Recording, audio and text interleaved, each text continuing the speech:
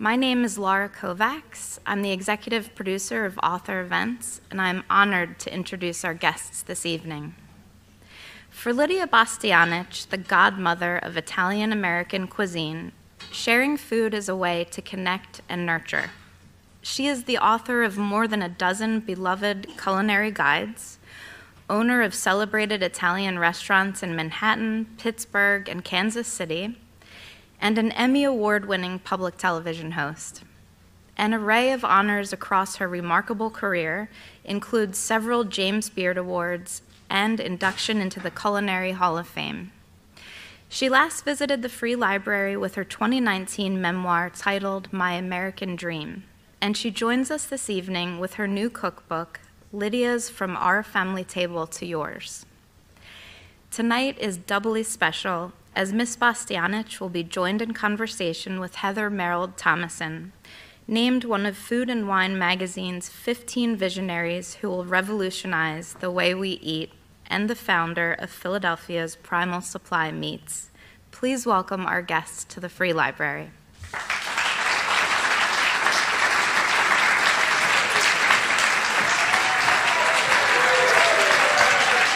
Hello, everyone.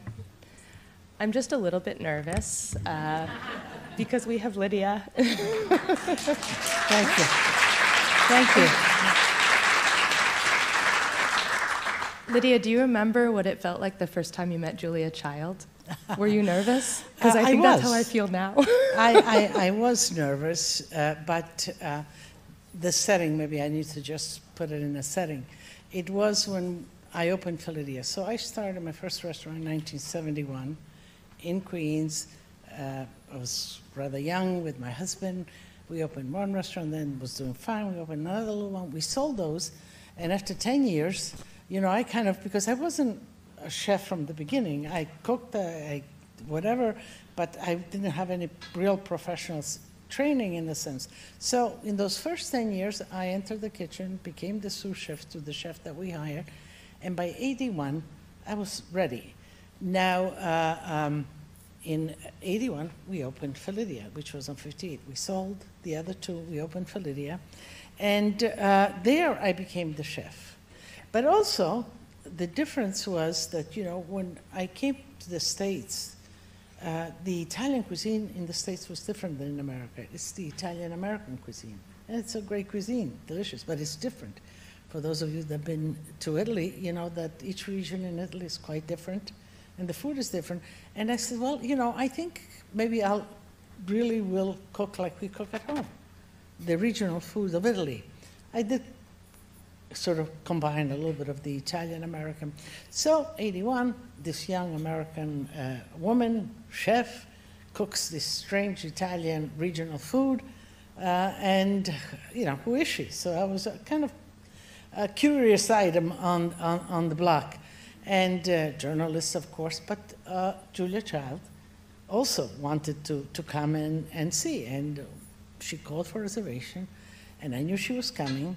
But, you know, you have to understand that at that point in my life, I didn't understand the magnitude also of Julia, you know. You know, I knew, I watched her on television and whatever, but she came in, so I was ready, and, you know, she came in on her reservation, and she walks in with James Beard. So the two of them, you know, big, both very big individuals. And they came in, and, you know, they looked at the menu. They wanted, of course, I wanted to talk. So was I really, really nervous? I was nervous because I was nervous just, you know, in the restaurant. This was about 6 or 7 months into the opening. But as I said, I didn't know how grand or big or whatever she was. So I kind of, we started talking. She wanted to know about risotto. She wanted to have risotto. She came back.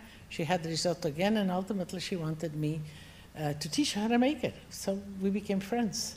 And actually, being on television is due to her because she invited me to be on her show, which was the Master Chef series. And the producer said after we were finished with 2 episodes, she said, oh, Lidia, you're pretty good. How about a show of your own? And that's how, you know, and we were talking in the back about our profession and how does one, especially being a woman, how do you grow, how do you make things happen? And, you know, I guess you have to identify opportunities and take them, but you have to be ready to, in a sense, to take them. And I don't know if I was ready or not, but I says, I'm going, sure, why not? But I asked for two things, that I be on PBS and that we film it in my home, because I was not used to studios, cooking in studios, you know. So till this day, now we still film the show in my home. I love this. I mean, I think your risotto is actually what made you famous. It's what Julia wanted to learn from you. I had such a good time.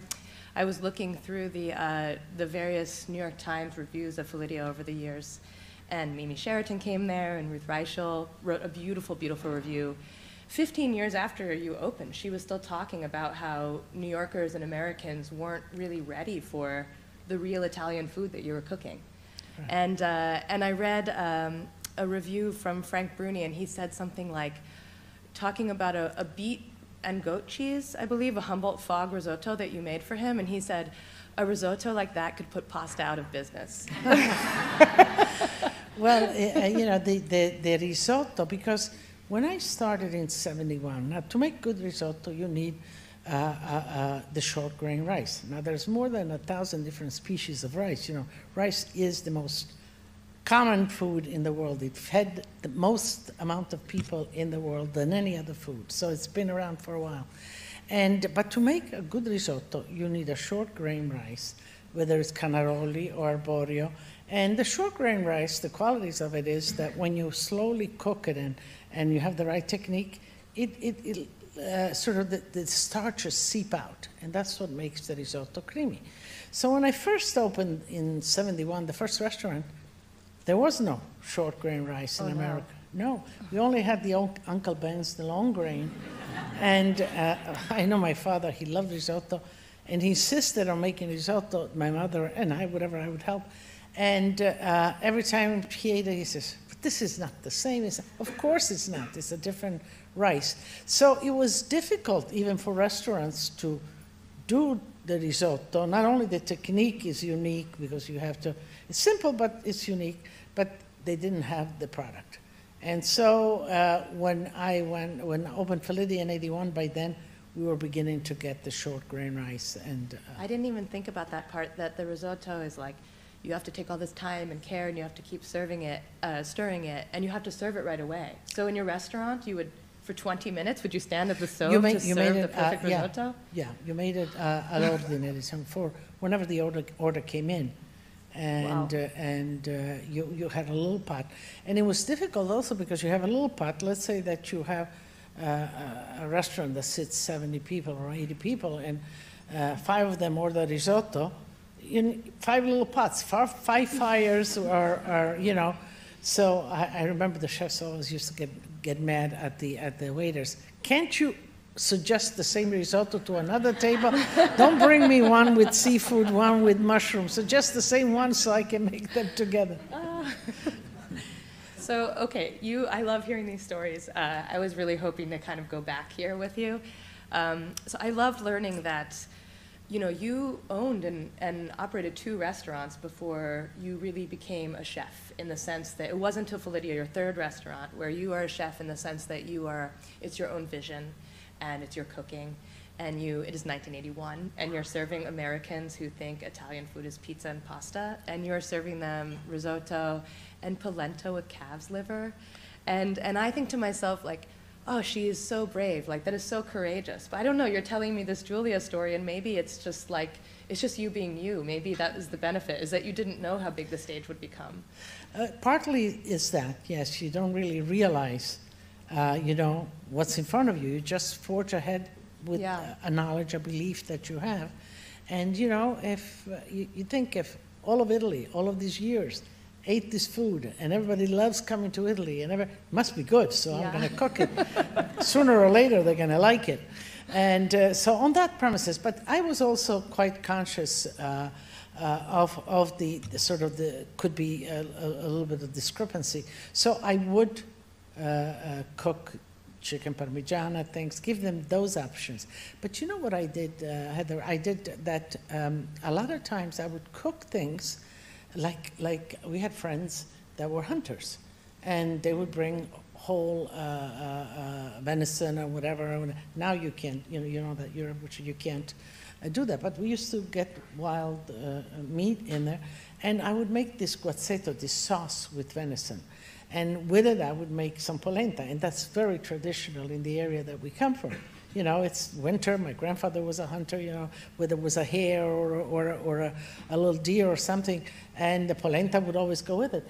And I would make it, and whatever they ordered, I would bring a little plate on the side of polenta and venison. I said, "You got to taste this. This is good." So I would kind of bring it to the, and I think, you know, people built a sense of comfort. And trust. And trust. Yeah, I love that. That you had to kind of slowly introduce them and sort of bring them over to what is your true Italian cooking. Exactly, yeah.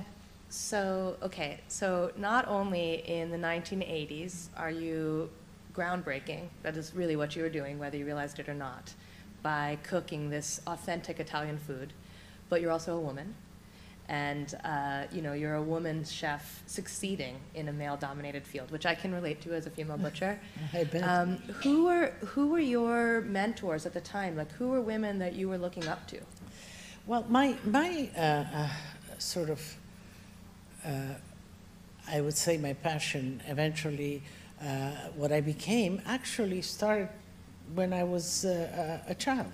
So you see, maybe I'll explain a little bit. You read my biography, so where I was born in Istria. Istria is no longer Italy, it is now Croatia. But it is, if you go up by Venice, right across the sea there's a little peninsula, and now it is Croatia. After World War II, Italy lost the war, and that part was part of the Paris Treaty, the settlement of the aftermath of the war, who gets what. And that part, Istria was given to the newly formed communist Yugoslavia. And I was just born around that time. So it was a difficult time also for food, for everything. And even though we were Italian, communism came, they changed our name. You know, when you're on a border, wherever in the world you are on a border, you're not just one ethnicity. You are what you feel in the house, that's Italian. But you also connect to the other ones. We spoke the other two languages. We spoke a little bit of Slavic. We spoke a little bit of German because the Austro-Hungarians were also there, and so it's you know, we were behind the Iron Curtain, and we had to speak Croatian. My mother was a school teacher. She was she had to go in the Communist Party. That's part of why we left also. My father was in prison because he was a mechanic, but he had 2 little trucks, and he was deemed a capitalist. So there were a lot of things that, and my parents put my brother and I with my grandmother, who was a little bit on the outskirts of the big city of Pula, and she would supply the food for everybody. So we had, in the court here where I live, we had chicken, we had ducks, we had geese, we had rabbits, we had goats, we had 2 pigs every year. And this was all produced the food for the family. And, you know, I was the little helper, the runner around. I wasn't, but I would help. I remember when we had in November, the slaughter of the pigs and all that, the first thing that my grandmother did is, you know, with the pot there, catching the blood. And we would do the blood sausages. And, you know, they would give me a wooden spoon, and I would mix, and she would put in there some raisins, and she would put in some cornmeal and whatever. So I was around, you know, she would say, okay, go get me the rosemary, go get me the bay leaves, go get the potatoes out of, and I would go with the potatoes out of the ground, you know. This was just, I was involved, goats, milking goat, we made ricotta, you know, all of these things, I was involved somewhat, not intentionally, but just as a helper. And that was the beginning of my, I recorded all of those, evidently, I recorded all of those flavors and this, at that age, and my library of all these flavors is still with me. When we finally escaped back into Italy, And my parents, of course, didn't tell us that we were going. And I realized that I hadn't said goodbye to Grandma because, you know, it was a secret sort of a situation. And food, while back then, I remember, why did I cook all this food? Why did I, even in Italy with the aunt and whatever, cook this food? It was because food brought me back to Grandma, to that place. And so, you know, my connection to food has remained with me. I still, you know, I am who I am, and I express myself with cooking for people, nurturing people, and bring me back to a beautiful place when I was a small child. So you never really felt sort of lonely, I guess, as a woman among men, because you had these strong women that brought you up, and it sounds like you carried them with you. Well, you know, forever. It was a little bit strange being a woman, especially. I noticed it more from the outside than from me, you know, because in Italy, a woman is in the kitchen. Yeah. Even in the osterias or trattorias that you go, the husband is out drinking and saying hello to everybody. The woman is in the kitchen cooking. So, you know, I mean, it wasn't a big revelation for me.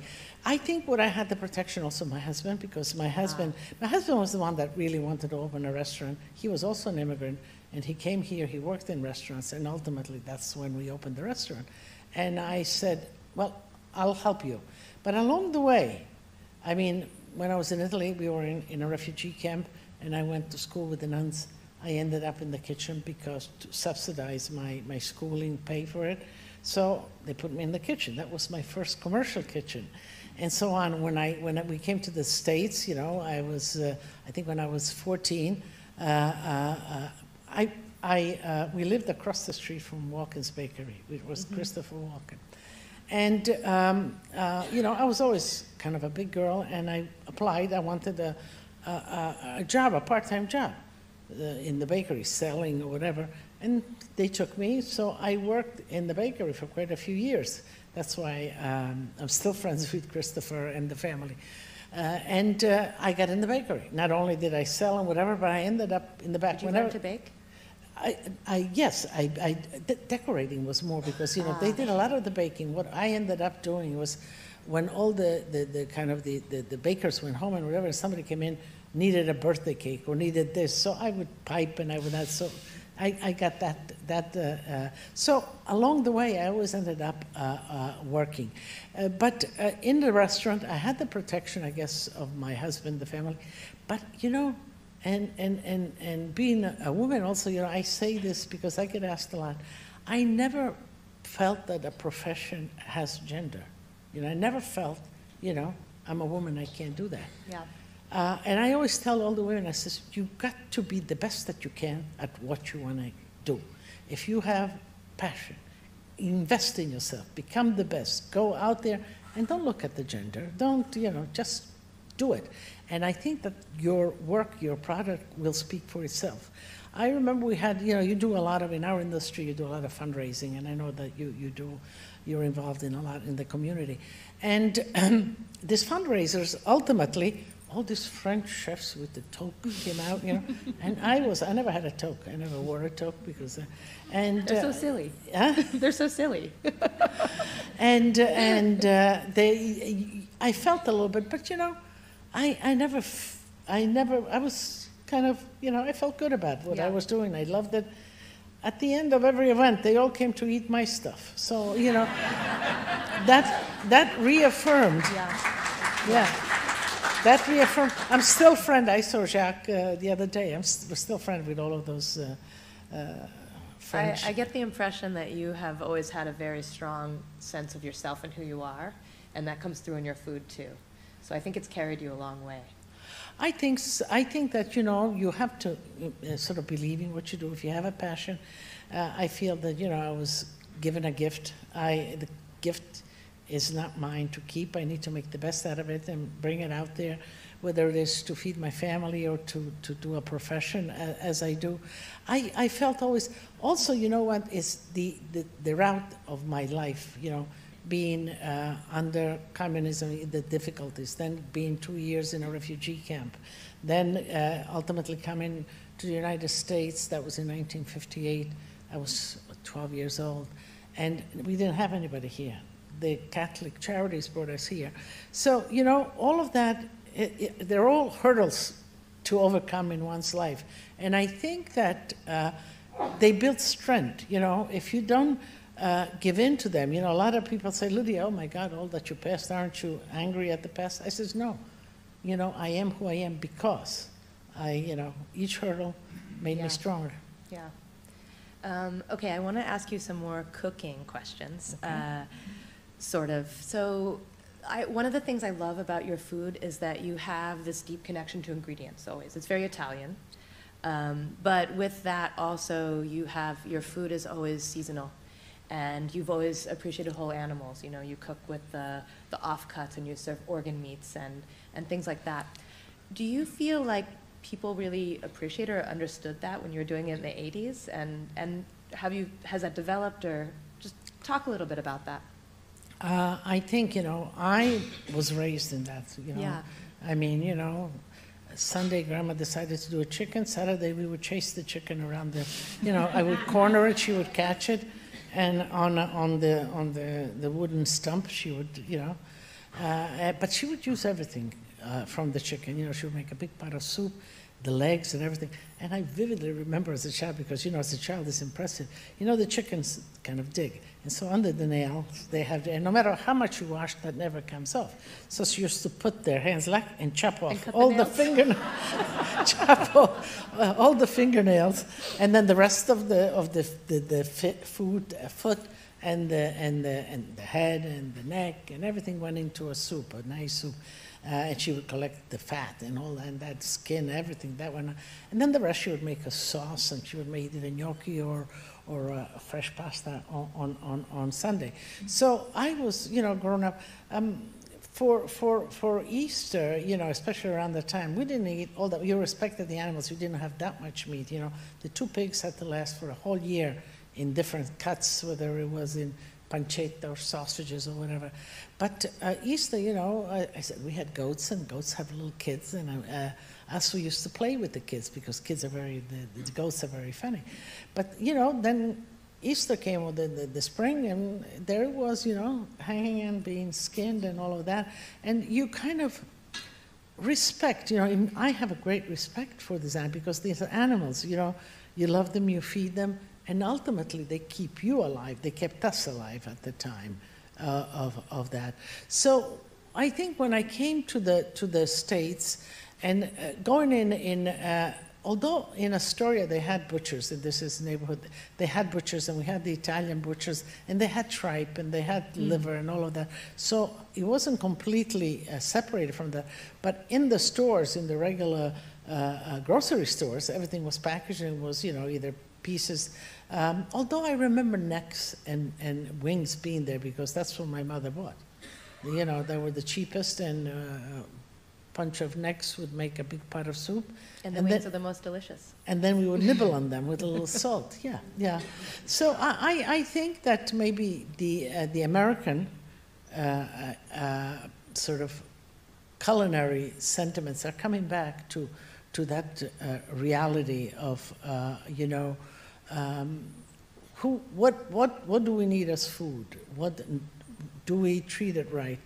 Because also rabbits, you know, like my grandmother had rabbits, and she kept the male always separate. When she needed rabbits, she put the male together with the girls, and we had more food.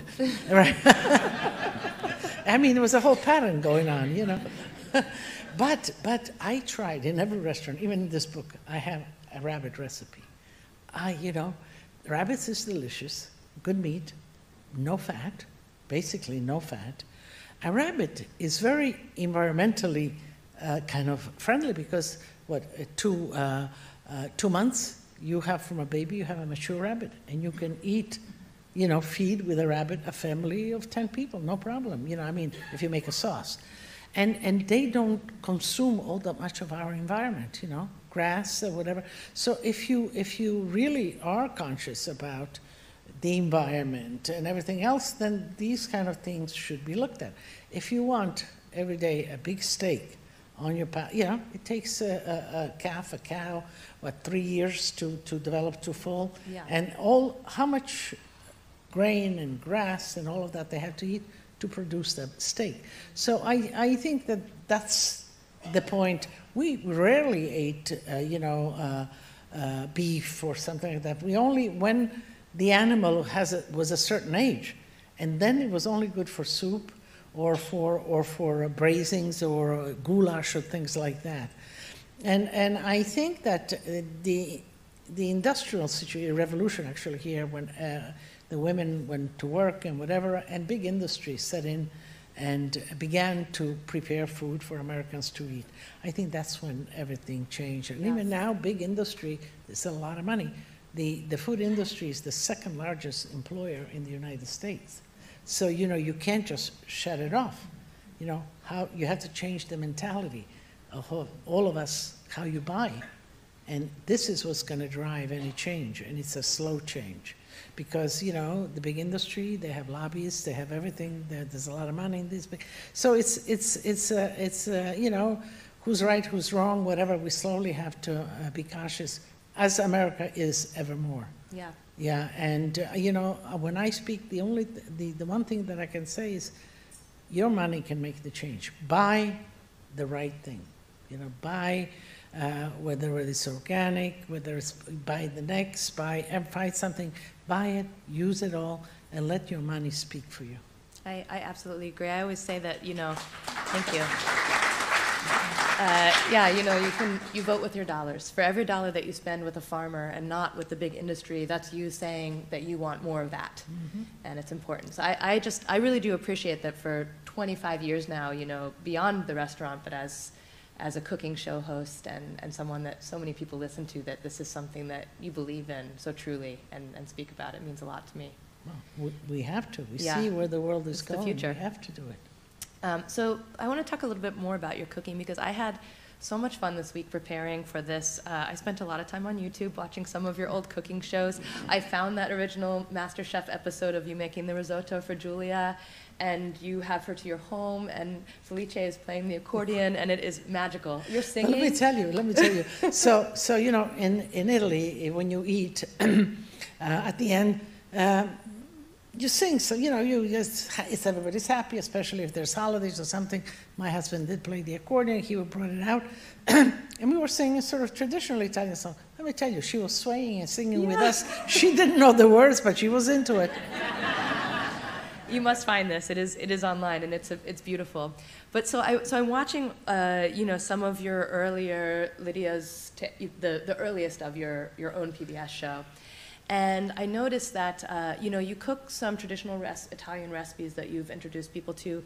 I love the episode with your mother where you're making the monkfish brodetto, and she's talking about eating polenta, and it's beautiful. So things like that is like probably very foreign to most Americans at that time. But also, you have episodes where you're cooking meatballs, and you talk about how that is Italian-American and not something from Italy. And, me now, looking at your whole history of cooking, I feel like you've slowly developed your very individual style of cooking as kind of a hybrid now of Italian, traditional Italian, and Italian-American. Do you feel like maybe in the 90s, when you were very important on PBS, trying to make Italian food accessible to Americans, were you leaning into the Italian-American cooking more, or do you think it's more just you becoming more American in time? No, it was just realizing the situation and appreciating and knowing how am I going to make this switch. You can't just make a 90-degree angle on a car. You have to kind of ease it in. But I also really did research on the Italian-American food and why is the Italian-American food different than what I know the regions of Italy. Well, and I went across the United States in the Italian-American neighborhood, in Kentucky, in Kansas, all over. And the first big influx of Italian immigrants was at the end of the 1800s. And they basically came from Sicily, Calabria, in Campania, which is Naples, those three southern. So the Italian-American food really reflects a lot the southern culture. But having said that, as much as I talk about that cuisine, the Italian cuisine depends on its products, they came here and they didn't have the products. Right. So the one thing that they did have, that they did find here, was garlic. That's why the Italian-American cuisine is full of garlic. You go to Italy, we don't use a lot of garlic. And, it's part of that The smell of cooking is garlic if in an Italian household in America. Yes, but it's, in Italy it is. We use garlic, but we're much more modified in a sense.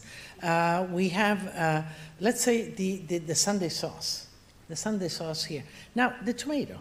The tomato is an American product. It was brought to Europe with Columbus. But the Italians, they're farmers and whatever, the sun and whatever, the tomatoes there got nice and ripe. They were smaller. The tomatoes in America was pomodoro, golden apple. They were not even all red. They were they were yellow. Oh, wow. And so it was a bigger tomatoes.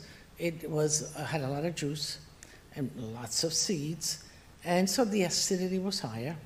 The seeds have tannin, and the sauce became more bitter. Hence, here in the sauce they add sugar. Yeah. You never add sugar in Italy in your sauce. That's a no-no, absolutely. So, they were adopting. Also the Sunday sauce. Here you have a Sunday sauce. You have bracciole, meatballs, sausages, pieces of pork. In Italy, it's not like, in Italy you have maybe a piece of kotica. Kotica is the skin, the salted skin, and a piece of fresh pork and the tomatoes. And that's that, and it doesn't cook 3 hours. That's the Sunday sauce. But why? Because these immigrants came to the United States, and they didn't have meat in Italy. Here they found the abundance of meat. And hence, the Sunday sauce, they Full of put meat. everything they had. It was All the their meat. way of celebrating. And it still is, and it's a darn good sauce. I like it too, and I have recipes for it and whatever. I actually went back and I picked up all the recipes in all of this and then worked at it. So that, the two cuisines are parallel and Yeah. they have a story.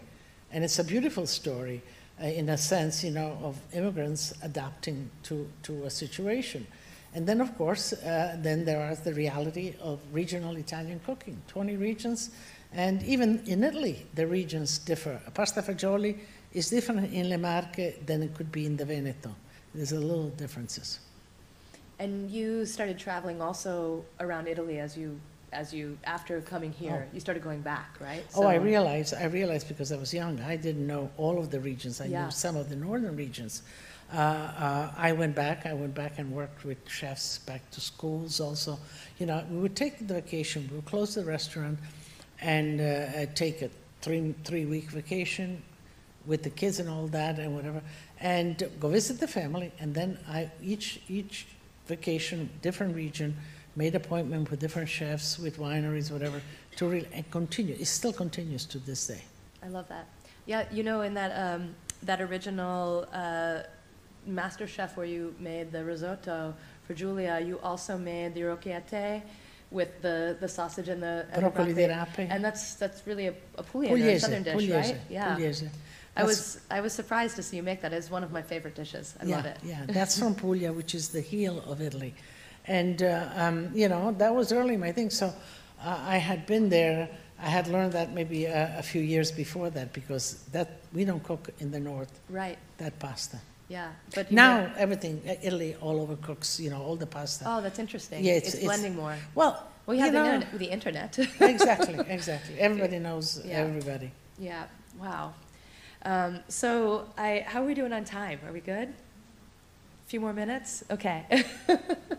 I have to say that you've written over a dozen cookbooks, and more than 12, I think. I tried to count. I couldn't 16. keep track. 16. Oh my goodness. And children's books and that beautiful memoir.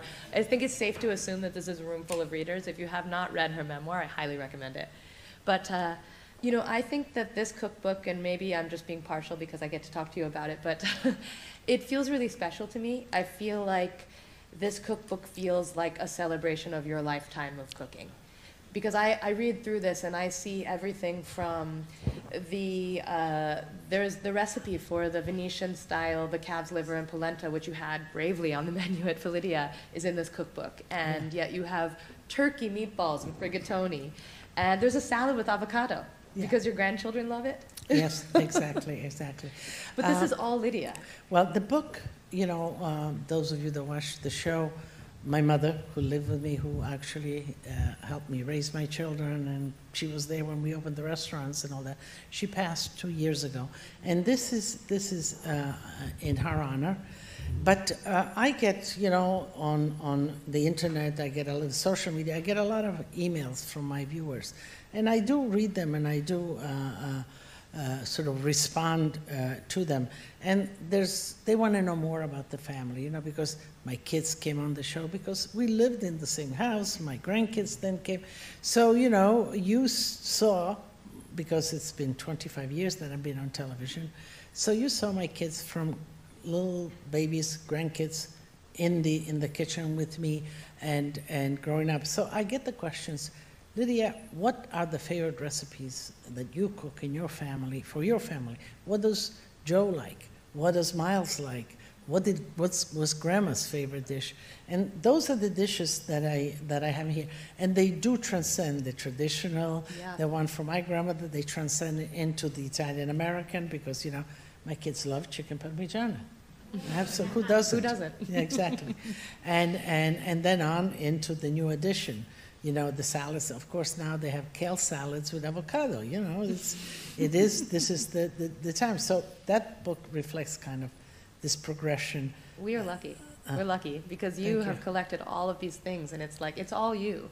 Yeah. You know, it's you've become just, I don't know, you've evolved, and this is so representative of it. Right, It's really right. beautiful. Yeah, it's. I guess it's not. It's. I always say, it's not me. I always have a team. There's always somebody that works with me to make things happen, and so that I can reflect these things. Because if I didn't have my grandkids to cook for, or my, you know, you wouldn't come up with this thing. But yes, I'm blessed. I get excited. I get driven by the opportunity of getting them all around the table and cooking for them. And when they call me or they tell me, Nonna, you're going to make this for me.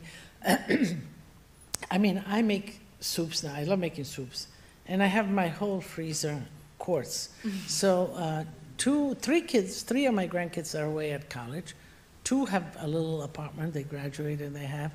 And when I come into the city or something, you know, with my little bag, I do drop-offs of frozen soups. Nothing changes, you know. Should I give you my address? Okay, so we're going to let everyone else ask questions, but I'm going to ask you a cooking question first. So my favorite recipe that I have made, I showed you I dog-eared about a dozen pages in this of recipes I'm excited to cook, but I have cooked a few of them. I loved your vegetable polpette. The vegetable meatballs are so good. And I know that this is a surprise coming from the butcher, but you know, I've been eating less meat lately, and I just love to make meatballs. I told you my nieces love to cook with me, and I get them to roll the meatballs. It's their favorite thing. So I want to make that recipe for my family sometime soon when I see them, but zucchini season is ending soon. Is there a vegetable that I can use in those meatballs? Something that would work as well? Would you still use the potato? What? I think the potato is the kind of the starch. The starch that keep the glue that keeps everything together. And I think that you could put in there whatever else. I think if you want to do even the Swiss chard and the greens and the starch. The question is, you know, chop it or pass it through grinders, not too small, so that it molds, so that your polpetta, your meatball doesn't crack open, and the potatoes keep it together. So, but you can make it with anything. You know, I always say about my recipes, you know, these are suggested products and whatever, but the beauty of it, what I really is when you guys out there make the recipe, follow my recipe, and then you go on your own. I encourage it. You know, what do you have in the house? Not always do you have in the house all the ingredients that I have in the recipes. So, you know, you improvise. Yeah. Absolutely. I loved the recipe for the chickpea and celery salad, but instead of the gorgonzola, I used a very nice local blue cheese. I thought you would appreciate that. Yeah, that's Yeah. it. It was good. Did you like it? I loved it. I loved it. I was actually on a recently looking at your old episodes. I watched you make a simple salad of just celery and artichoke. Yeah. And I've never eaten a raw artichoke. It blew my mind. I need to do that. Oh, it's delicious. Oh. I would say, in springtime. That's Yeah. in the springtime. It's not the season. The small artichokes when they don't have the choke yet. Yeah. So that you could Those really, tiny ones. yeah. And then the best thing is, the mandolin. You have to be careful. But I'm terrified of the mandolin. I always wear the glove or use the accessory so I don't cut my hand. You could really slip. Absolutely. All right. Should we have a microphone going around. Do we have questions? Do we have questions from the audience? They'll bring you a microphone so you can talk into it. We can all hear you. Philly is a big restaurant town. Where did you go to eat in Philly? Good question. I didn't go anyplace. So I came because they had me booked. I did. I went to WHYY. I did.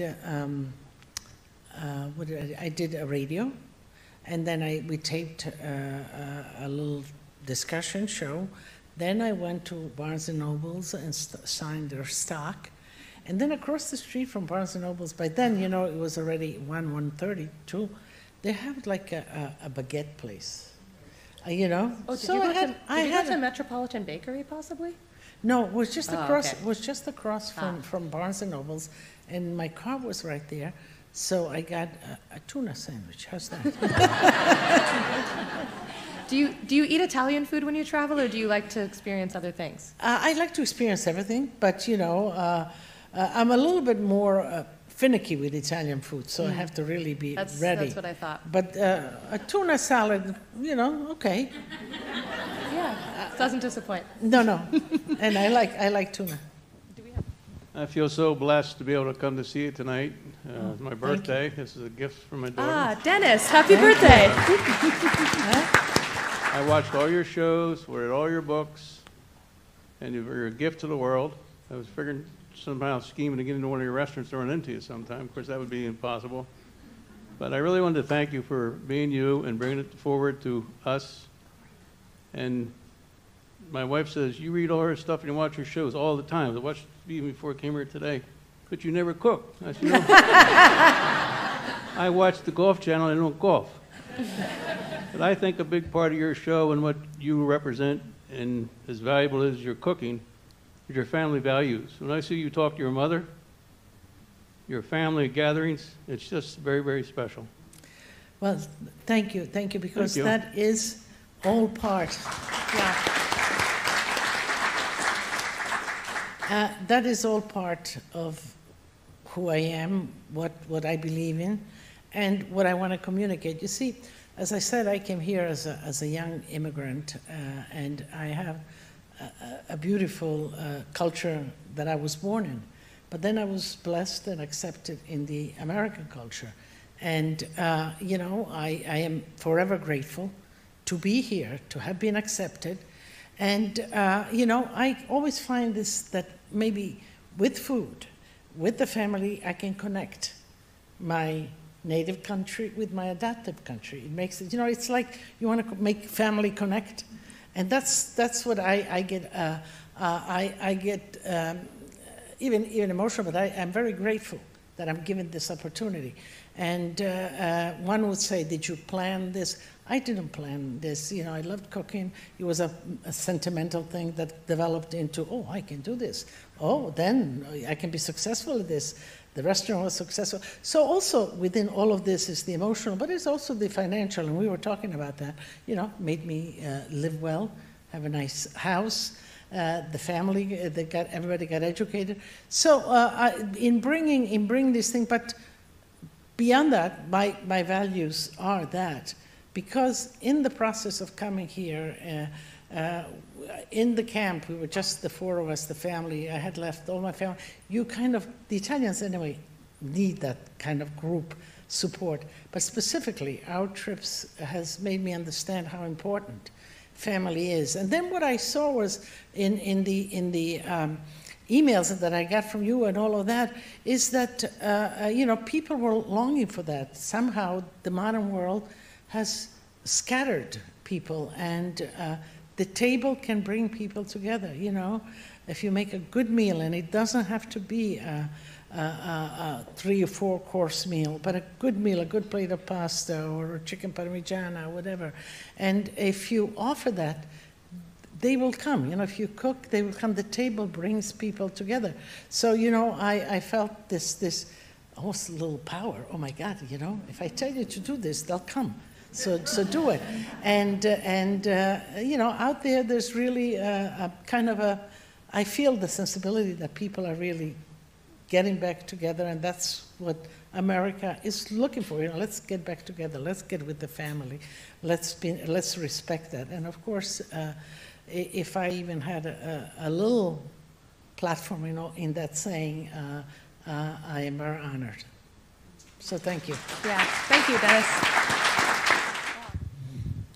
I'm just curious about the songs that Grandma sings at the end of your shows. Mm-hmm. Are the words written anywhere that I'd just be interested in? We don't have them written, but that's an idea. But they are traditional kind of songs. Every culture has the songs where they're sort of express in a very folkloristic way their passion, their happiness, their sorrows, and whatever. And these songs that she sings reflect that. Family life. One of them, and I'll translate it. And she bevevano I nostri padri, bevevano le nostre madri, e noi che figli siamo, beviamo, beviamo, beviamo. So this usually gets sung at the end when everybody's happy. So the question is, did our fathers drink? Yes. Did our mother drink? Yes. And we are the sons and daughters, so let's continue to drink. And so, so that reinforces, after you're at the table with everybody, you just go, but that's all, and it has a nice rhythm and whatever.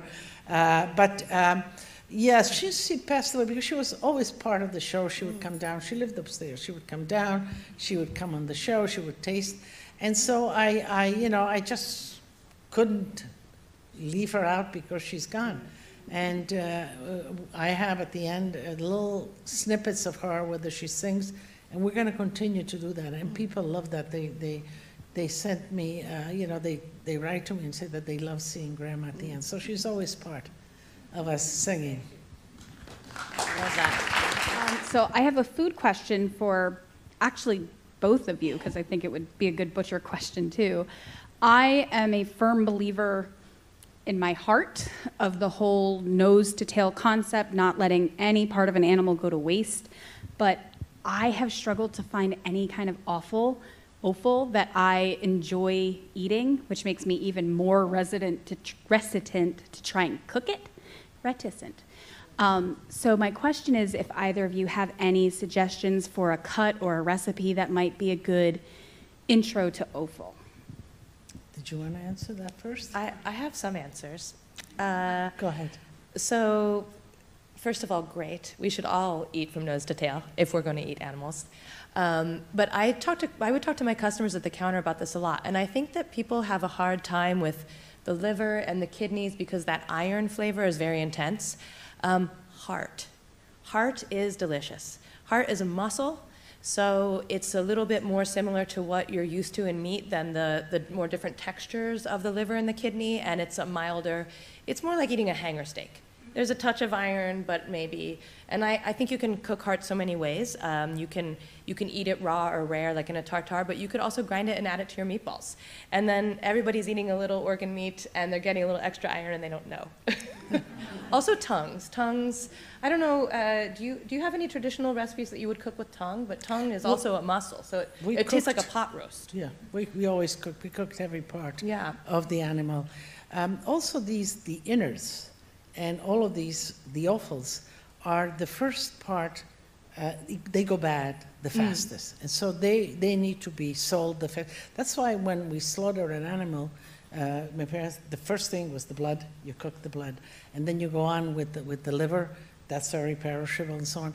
And so you eat. So sometimes it's difficult, I guess, you know, it doesn't keep more than, I would say, 1 or 2 days. So to find it 2 or 3 days, once you freeze it, whether it's liver or whatever, it changes textures and it's different. So it is difficult to get this offals at a good time in their sort of being fresh. The tripe, that's one that keeps because they give it one boiling first. So, you know, so if you buy the tripe has been boiled already once, and then you should cook it again. And sometimes they even put a little bit of chlorine in there to serve, because it's an antibacterial and whatever, and they clean it. So some innards and all of that ears are cured, tongue can be cured, and their sort of freshness can be extended. But a lot of the offals need to be super fresh too. Oxtails are good. You know, do you consider them or not? That's so ear, tongue could survive a little bit. The kidneys are not bad, but you know the kidneys always have that kind of the texture, but also the urine flavor. It's there. It's permeating the whole thing. So you have to soak it in vinegar and whatever. You have to also know the treatments for those offals to get them to a palatable, you know, I mean, for us, we were somewhat used to, but today, you know, a kidney really stands out if you're not used to.